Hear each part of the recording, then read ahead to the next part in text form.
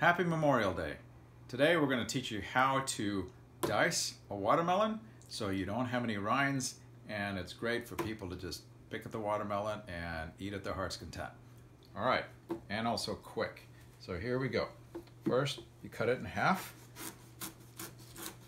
It's helpful to have a nice sharp knife.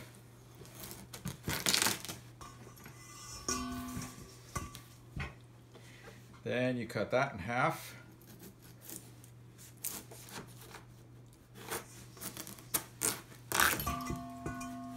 And here's where the fun begins. Okay, so you're not actually cutting the rind, you're only cutting the meat of the watermelon.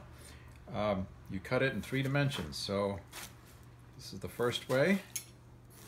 I usually start from the center and cut my way out.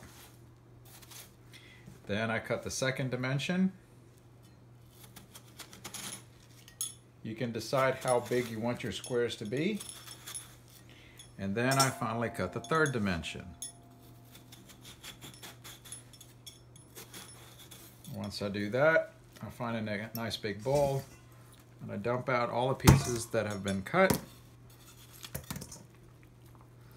And then I just use my knife to just kind of cut the remaining pieces out.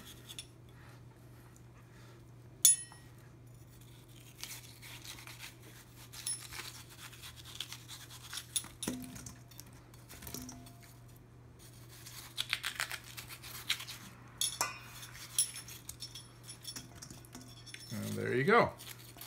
That's 1/4 of it, and you just repeat that 3 times. That's it. Thanks for watching.